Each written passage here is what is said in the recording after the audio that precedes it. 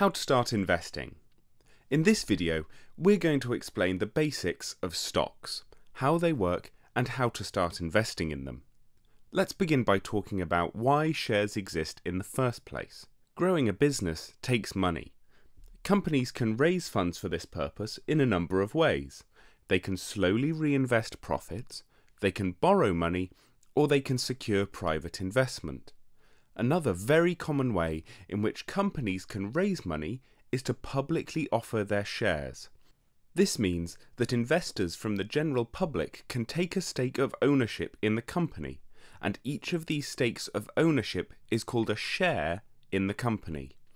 There may be a great many shares that exist for any given company. For example, there are several million shares of Microsoft. All the shares in the company, taken as a whole, represent the value of that company. When a company first puts up its shares for sale to the general public, it is called an initial public offering, or IPO for short, and we'll discuss IPOs more in a future video.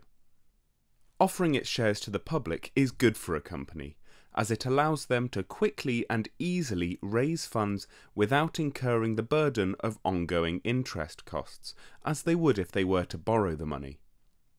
It can also be good for the investors, as they now have a stake in the fortunes of the company. If a company does well, its value is likely to increase, and each piece of the company, each share, will be worth more. Shares are often also referred to as stocks, and shares can be bought and sold on a marketplace called a stock exchange. When we talk about investing in shares generally, this is often referred to as investing in the stock market. The reason that investors may choose to put their money into the stock market as opposed to, say, simply putting the money into a savings account is that they seek a superior return on their investment. A savings account offers a modest return that is essentially considered risk-free. There is no uncertainty about the return you will receive on your investment. In contrast, the returns from buying a share are not certain, but historically, for the long-term investor, the stock market has delivered a much stronger return on investment than savings. For example, the US stock market has given, on average, an annualized return of more than 10% over the past 60 years.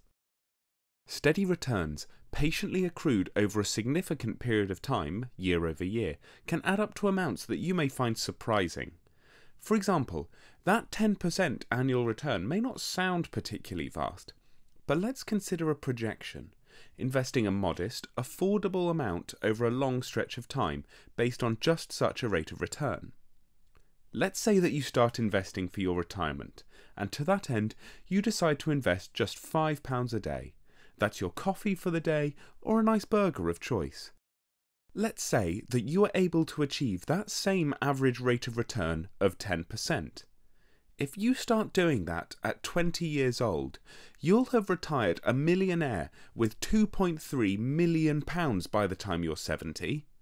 No wonder that compound interest has sometimes been described as the eighth wonder of the world. There are many companies to choose from, of course.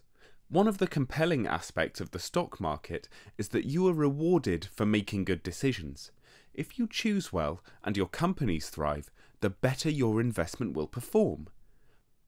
But how do you go about gaining the knowledge you need? One of the aims of this series of videos is to steadily build up your knowledge, piece by piece, in small, easy to understand chunks, in order to help you become a more effective investor. Before you start investing, it's a good idea to thoroughly research any company that you're thinking about putting your money into. Look into how the company makes its money.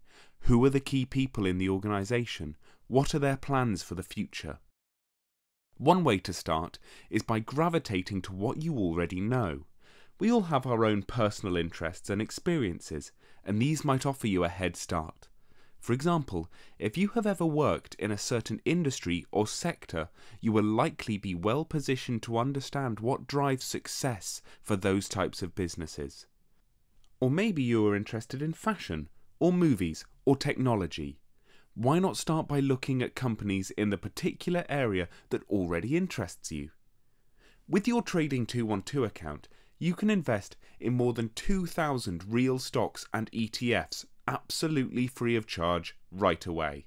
Or practice risk-free with up to £50,000 of virtual money. If you're just starting out, it helps to have the freedom of trying different things until you feel more confident.